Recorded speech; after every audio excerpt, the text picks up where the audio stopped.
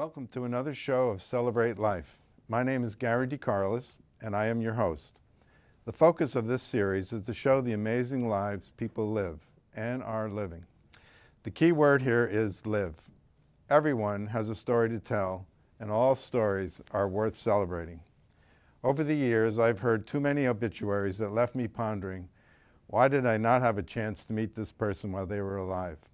The goal of this program is to celebrate the lives of everyday Vermonters who are all very much alive. If you would like to be interviewed or know someone who you think would like to be interviewed for this show, please contact me at celebratelife0747@gmail.com. Now, I would like to introduce you to Sue Gay. Welcome, Sue. Thank you. Nice to be here. Glad to have you on the show. Pleased to be here. We are here today to celebrate your life. Where would you like to start? I guess I'll start at the beginning. Okay, sounds good. I'm 80 years old. I grew up in the 50s and 60s mostly in a small town in northern New Jersey, Madison, New Jersey, and I had a very cocoon-like life. It was a very overprotective parents and very well taken care of, and we moved for 2 years to Minneapolis, Minnesota, and then we came back to New Jersey. And I graduated from high school, Madison High School, 1962. And then I went off to college, Wilson College in Chambersburg, Pennsylvania, which is a small girls, at the time was a small girls' school, Presbyterian, liberal arts, private. And I spent most of my life there in the library. I was kind of introverted, and I was a French major and an art history minor, and I had loved my French language so very much. Where did you get that? Where did that come from? I think it came from, in high school, I took 3 years of French, and I think it came, in the back of my mind, I felt I needed a skill. In addition to this liberal arts education opened me up to just a wonderful world that I had never known, but I felt like I needed a skill. And I also, it was a little bit of an ego thing too. You say, do you speak French? Yes, I speak French. And I lived in there was a French dorm there. I lived for 3 years in that dorm where we only spoke French, and we were pretty rigid about it. And in my senior year, I was president of the dorm, and I enjoyed it very much. Yeah. Have you ever gone to France?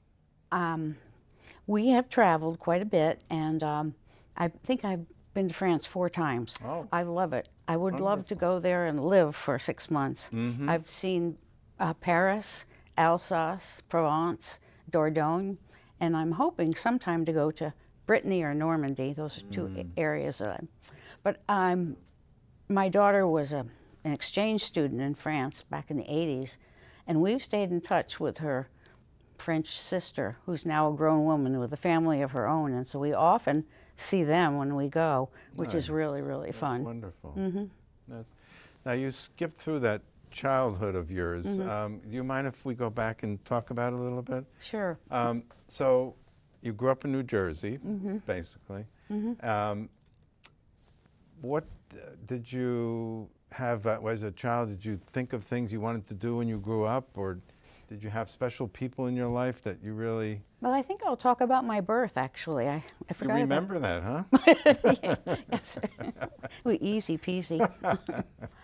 I was born during World War II in a military hospital, Naval Hospital in Newport, Rhode Island. My dad was a very patriotic Marine, and he was home briefly for my birth, during which my mother, I'm assuming the medical care maybe wasn't as good back then in a naval hospital for a woman, but she got eclampsia, and she had me, and her organ started shutting down.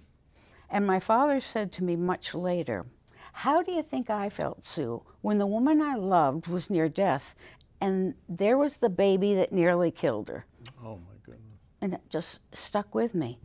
So then we went to live, my father went back to the South Pacific, and he was in that brutal war in Guadalcanal. Wow. I know he got malaria and was in a hospital in Australia.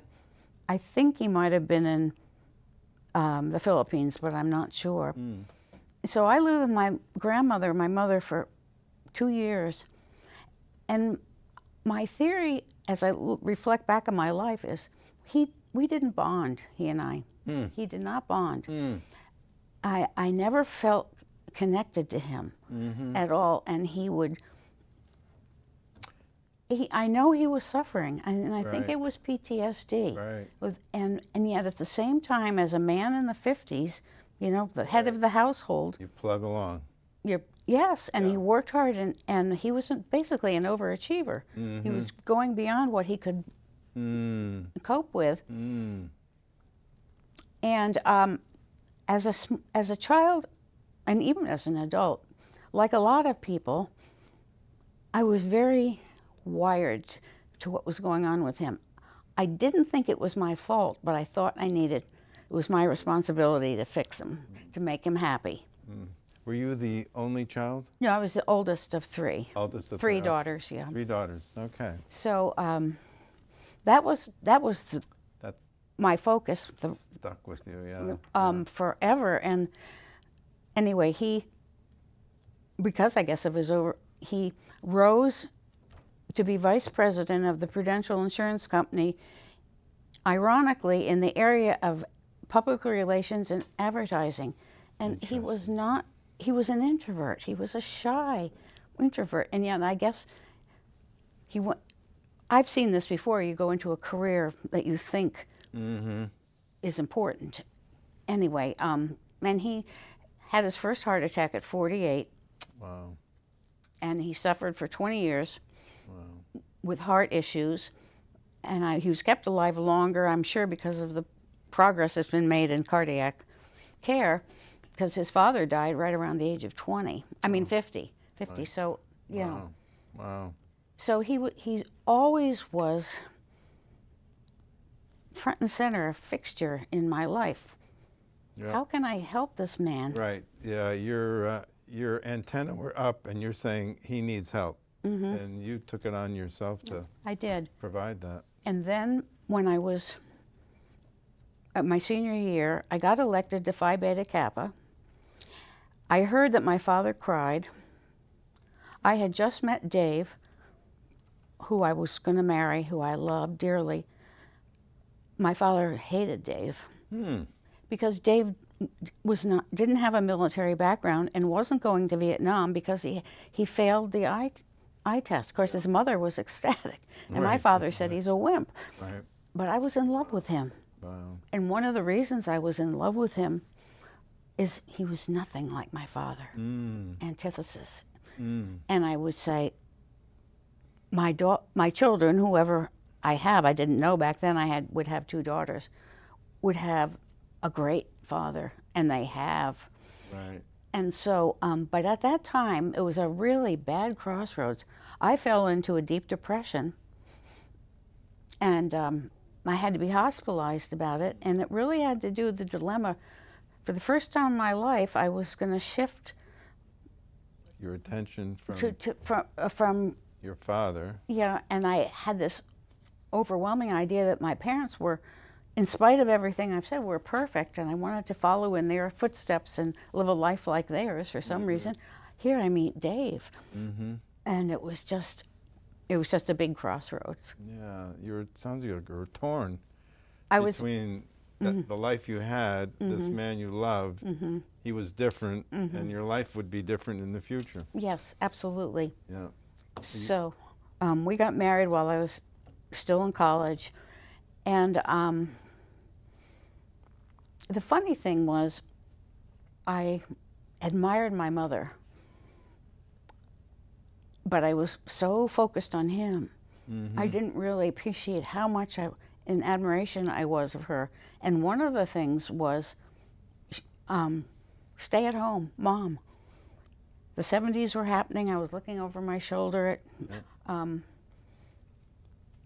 Betty Friedan, and I can't think of what the other gal's name was, and seeing my friends changing their paths, and I just wanted to be a stay-at-home mom. And one of the reasons was Dave was in the apparel business on the manufacturing side, and so he traveled. So I was a single mom. He was gone all week, every week. And we also moved 9 times because, as you recall, the apparel industry was going offshore. Right. So he trying to stay ahead of the companies. So we moved up and down the East Coast from Maine to Tennessee. Wow. And every few years, we'd have to buy a house, usually a fixer-upper, take the kids, get them in school, get familiar with the... I just did not have the emotional stamina to also have a career at the same time. That's a household that's very much like what the Army brats, you know, that they're moving all over from base to base. Never feel like they have an anchor there. Yeah. We never had a home. And so I did some volunteering when we ended up in Maine. I went to volunteer for the public television station there, and I stayed there 10 years because I had a charismatic boss, a woman who worked for she was so wonderful, so funny, so creative, and she saw the best in me and encouraged it to come out. So and we were in fundraising, and she sent me all over the state, and I just met some wonderful people. And then we had to move, so that was the end of that. But so when my youngest Aaron was in 3rd grade, we lived down the street from Colby College in Waterville, Maine, and a friend who worked there said there's an opening in admissions, and I jumped at the chance. So I worked in admissions at Colby College and just loved it. I loved being on the campus, loved the academic environment. It was a very happy job, you know, talking to prospective students and evaluating their credentials. This was right before the computer age, so a very much hands-on paper folders and all that. And I traveled around to high schools and talked to students about Colby. They sent me, because the new director of admissions' wife was from North Carolina, they sent me down to North Carolina. It was very hard to tell these southern kids to come to college in Maine, which was snowy most of the year. But I enjoyed the travel. So sounds like another job, though, even though the first job was volunteer, but they saw something in you that they really wanted you to stay. And this Colby, sounds like they also were attracted to what you offered to get you out across the state and even North Carolina. Yeah. What did they see? Well, don't be modest. I'm going to say, I mimicked my mother. My mother was very outgoing. When you talked to her, you were the only person in her universe, is the way you felt. She was lovely. And I was an introvert, but I saw how effective, and I felt like in our society, successful people are extroverts and outgoing, and I had an innate love of people. I will want to hear your story. I always do. So I mimicked that. The problem was my mother used alcohol because her marriage to my father was difficult. And so when she died, I turned to alcohol by choice. I said, well, it worked for her. It made her loving, it made her funny, it made her affectionate, it made her just happy. And so when she died, I got in trouble. So I went to, it was just a program in the evenings. Went there for, I guess it was a month program.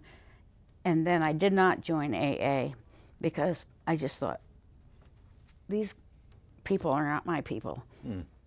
And so I was sober for 2 years, and I was told, you're a dry drunk. I hated that word. Hated dry drunk. So I got into AA, and it was just life-changing.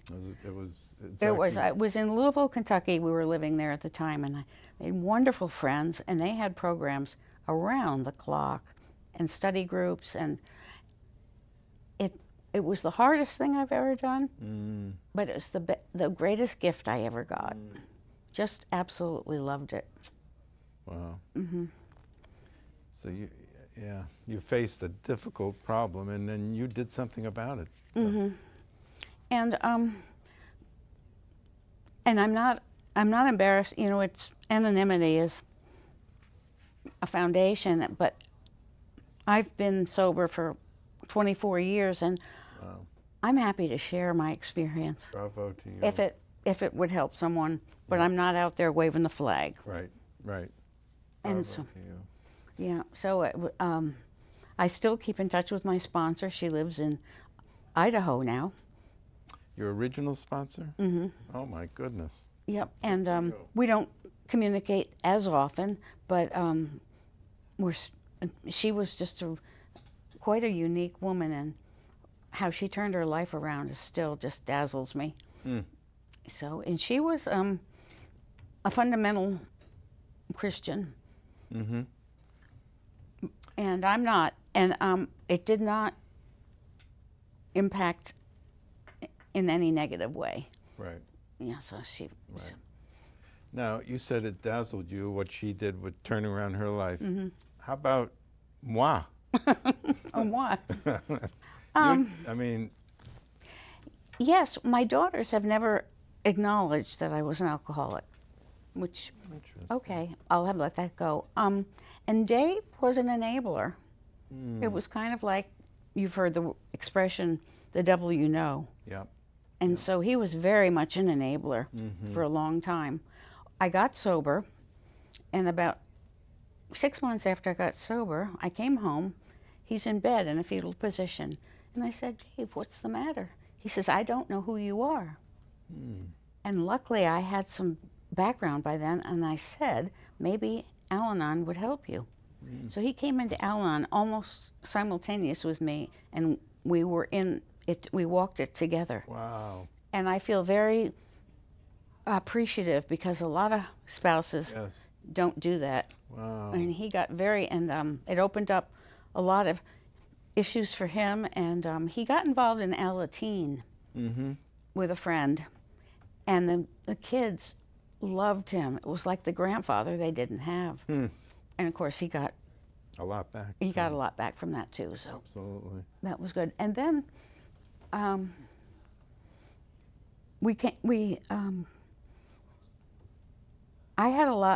did a lot of part-time work, because after both my parents dropped dead, and everybody said, oh, you're so lucky.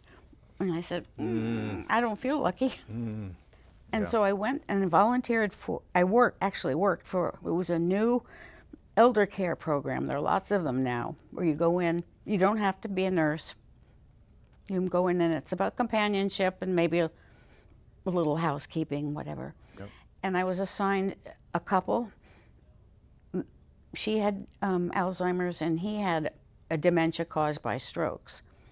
And I went in, and I worked with them for about 1.5 years before we moved again. And I learned so much, so much about their suffering and how my parents were spared. All of that Yes. decline, that Yes. long, slow decline. Yes. So I really, it looks on the outside like I was helping them, but they were helping me so much. It allowed you to come to grips with the sudden death of both parents. Exactly. And appreciate that, where at the time it was hard to do No, it that, was of very course. upset. Yeah, it was very upsetting. So, so that was good. And then when we lived in Tennessee, one of my favorite jobs, I worked in an independent bookstore. And book selling, I just loved. And but like it's true in a lot of places in America, the big chain moved in, and our little store went under. Oh. But I had a few years there, really, really enjoyment. And we had a lot of people come in. This is a sort of a joke, tongue in cheek, but a lot of people come in for certain books, And what I learned was you cannot find a man or lose weight from a book. But we sold a ton of those. We sold a ton of those books. Say that again. You can't find a man or lose weight from a book. But you sold a ton of them. I sold a ton of both. That's great. Yeah. So, so that was really a fun time. Most of my paycheck went for books. Right. But I had a wonderful time there. You love to read. Mm-hmm. Yeah. Any particular kind of books that you like? No, I think I like a wide variety of books, fiction, nonfiction. Mm-hmm. I'm not a big mystery fan, like a lot of people are. But I just read a wide range of books. I had, let's see, 4 years ago, I took a very bad fall, and I went to the hospital for 4 days, and I had a concussion and bleeding on the brain. 2 years later, I had these weird symptoms, and my doctor didn't identify them. And she was out of town, and I went to her. The doctor was covering, and with a bad headache that was moving around my head, and she sent me for a CAT scan. And she called me up, and she said, "Get to the emergency room right away. You have fluid on the brain," which is called. When I was growing up, it was called hydrocephalus, and mostly it was little babies with big heads and tubes. Yep. But now there's a form called NPH, which is normal pressure hydrocephalus that happens in people 55 and up. And it was triggered by the fall. And many doctors don't identify it, and they get it mixed up with other things because we're aging people, so they diagnose it as Parkinson's, or a stroke, or dementia, or whatever. I mean, there are three, this is sort of a public service announcement, there are three symptoms that don't match. One of them is wobbling walking. You shuffle like a penguin. You can't pick your feet up. Right. And if you get going real fast, you can't stop. The other one is incontinence, and that's self-explanatory. Yep. And then the other one is mental. Short-term memory and stuff. But they seem, like my doctor treated them as separate issues, didn't see them as the, but you don't see it in Vermont's population is so. So I discovered the Hydrocephalus Association in Bethesda, Maryland, and they're doing all sorts of things, like a lot of these disease. They're doing research and fundraising and programs and conferences. And they put me in touch with a private email group. I learned a lot through those people. And then I got a peer. This lovely woman about my age in Birmingham, Alabama, who suffers from hydrocephalus much longer than me. I can ask her anything, and she's so wonderful. And so what you get a shunt in your brain that goes from your brain down to your abdomen, and there's a little valve on it that they have to figure out how much drainage is right for you, and they can literally just put this thing here. Wow. And it changes the opening, and it's no feeling, no nothing. Wow. It's just a blessing. This is not a cure. So I have to be very vigilant. Yeah, yeah. And what I started to say was that it affected my focus. So it was hard for me to read, but I was not going to give up. I said, I'll read 10 pages if that's all I can do. And I seem to have been able to. You got that. I got that, and so that's been good. And there's another quality. It's called apathy, and it's not depression. It's just, I just don't care. I just don't want to do anything. And I'm not sad. And so I have to, fight that too. I have to fight that, yeah. Wow. But, wow. So it's, I live with, it's a concern. I live with some worry. And my reality, I try to explain to people, and it's not the same as it was. I can't tell you why. I'm very fortunate that I don't have anything else, because a lot of people who have it, because we're aging, we have other other things going on. Other things, and I'm very, very fortunate. Boy, you're a tough cookie. And you've come through some significant challenges in your life. Wow. Yeah. The other one I had, which I forgot to mention, in 2007, I acquired sepsis and was in the hospital for a month, and I wasn't supposed to survive. My goodness. And it was quite a journey, but it's behind me. Wow. I mean, most people don't make it, but anyway. Wow. Yeah. So, if we could talk for a second about some of the people in your lives that, and you've mentioned a few already, that have helped you through some of these situations and have been like guiding lights for you as you've gone through your life. And the woman in Alabama, your sponsor, your husband, it sounds like, for sure. Any other those special? Well, growing up, it was my Aunt Mary, my mother's sister. She didn't think she could have children, so for a long time, me and my sisters were her. And she doted on us, and that's the first place I ever learned unconditional love. She was just so amazing. Wow. Yeah, so she's very special to me. My Nana, my mother's mother, and I loved her. She was just wonderful. She was Pennsylvania Dutch, and my grandfather was kind of a difficult man, but she made a beautiful home, and I remember her home so well. When I went back for my 50th high school reunion, I wrote to the people that lived in her home and said, could I come by? And I showed some pictures of me as a baby in the front yard and all that. And they said no. What? They said no? What? Well, it's scary these days. Oh my goodness. Yeah. So let me see. I had the head of the French department in college was a very difficult woman, and she was kind of I put her in the category with my dad, authoritarian, and I needed to figure out how to get her to like me and do what she says, and like he did, and so she was a negative. And then when I went to college, I got a job at a swim and tennis club teaching swimming to little kids and working in the office. And the guy who owned it was the same profile. And I was just drawn to this negative authority. I don't know why. And then when I met the woman, of course, at the public television station, was totally just free form creativity, laughing, do silly things. Isn't it amazing how people can create an environment, good and not so good? Yes, really.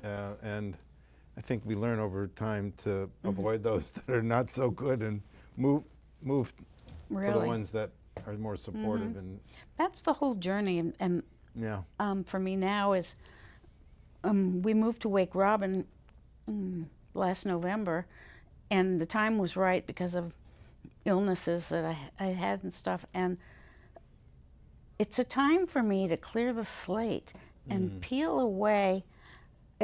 My life has always been about, what do you want from me? What do you want from me? What do you expect from me? What should I do? Right.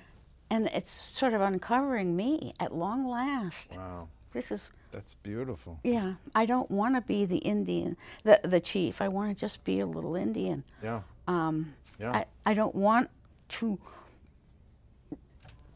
chair a committee. Yeah. I want to work in my garden. Yeah. And it's okay to do that. I know, it's so okay. So it's like the real me is that's beautiful. Unfolding. And I just love it. And I never thought that I would find acceptance and tranquility at the end of life. I really didn't want to look there. And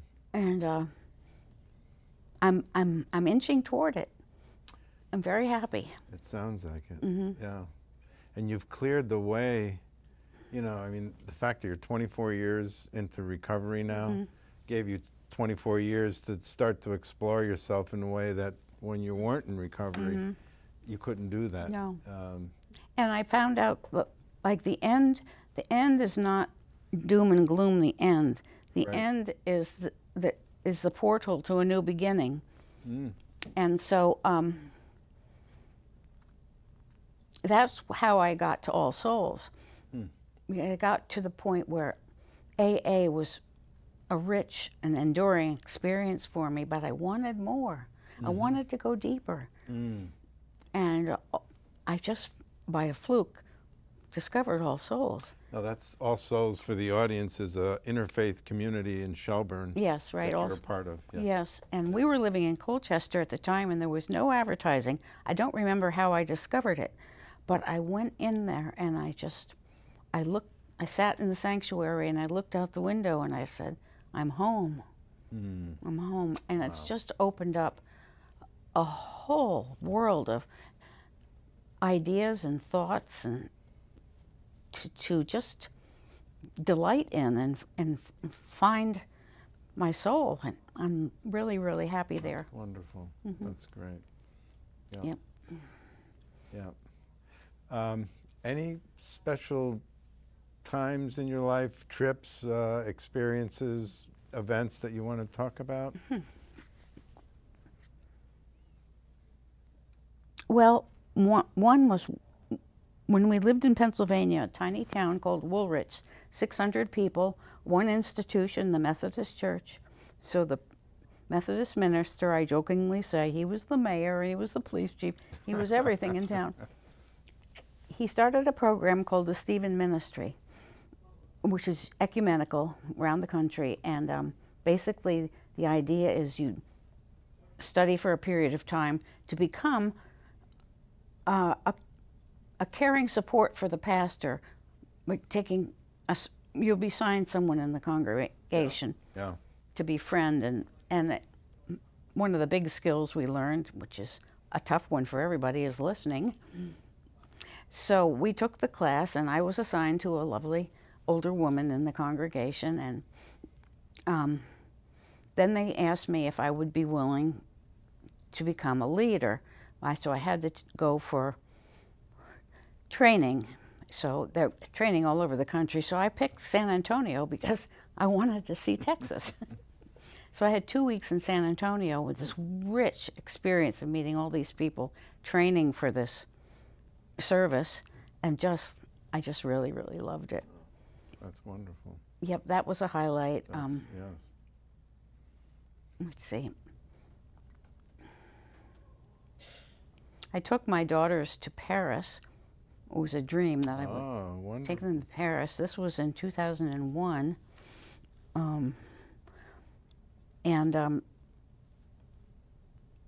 It was very meaningful for me.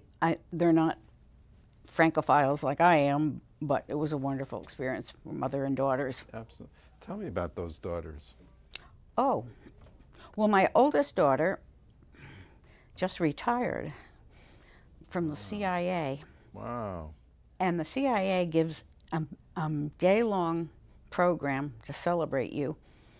So we went down there and had a wonderful day in the CIA and tours and everything. And she was quite, of course, she never could talk about it. We have never known exactly what she did.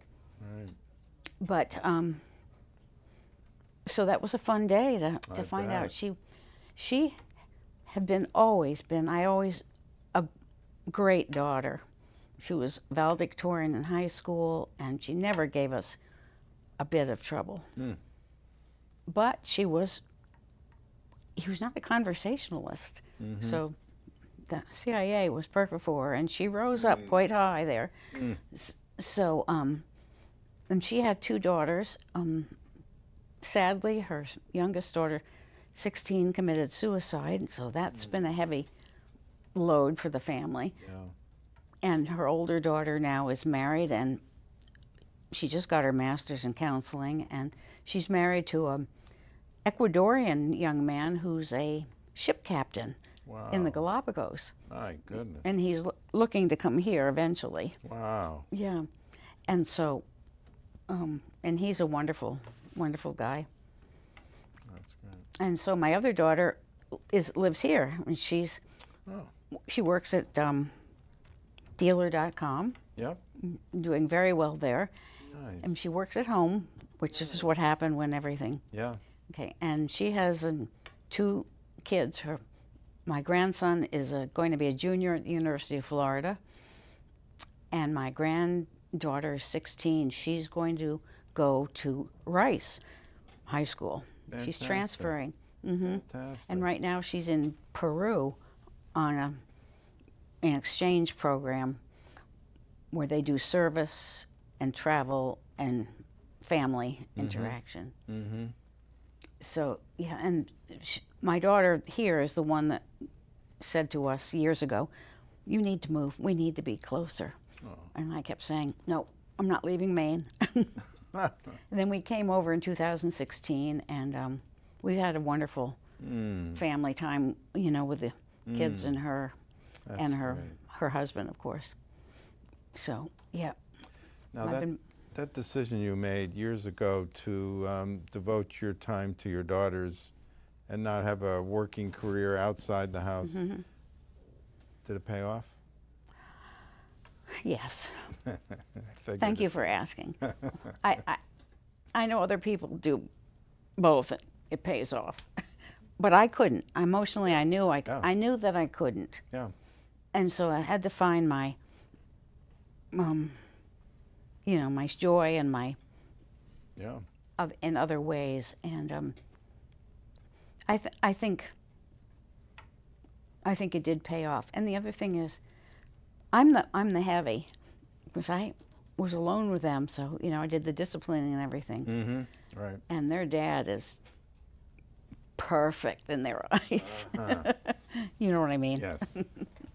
He's the cherry on top of the dessert. Yes, and that's fine with me. That's what I wanted. Yeah, yeah. So, yeah.